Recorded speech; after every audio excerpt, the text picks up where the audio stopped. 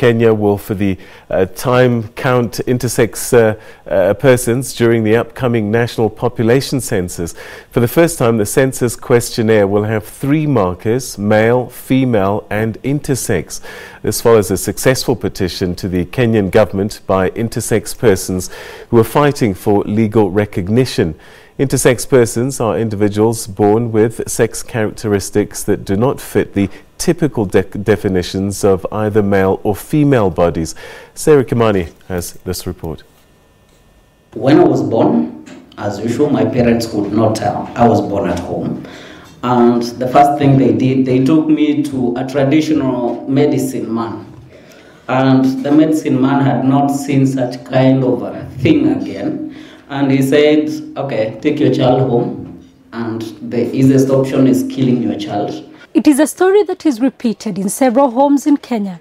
A story that James Karanja, whose legal documents still identify him as a female, hopes will change when enumerators count him as well as other intersex persons in Kenya. Why I feel there is a need for us to be counted in this census is one, that we must at all costs try to stop infanticide.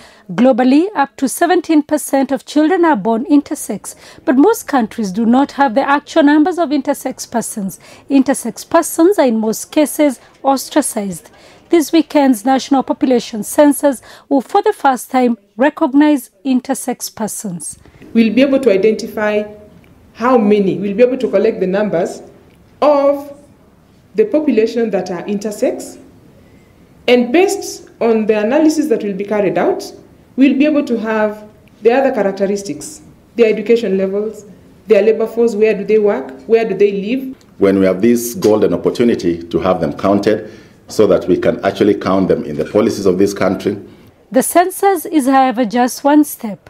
Lawmakers in the country are now working on a raft of new laws that will include intersex persons and also education to fight stigma against intersex persons.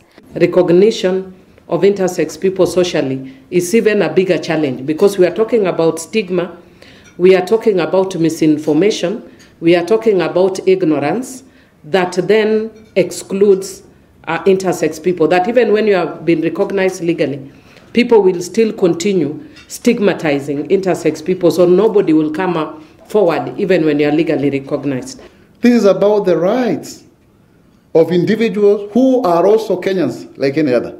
Kenya's current population is estimated at 47 million.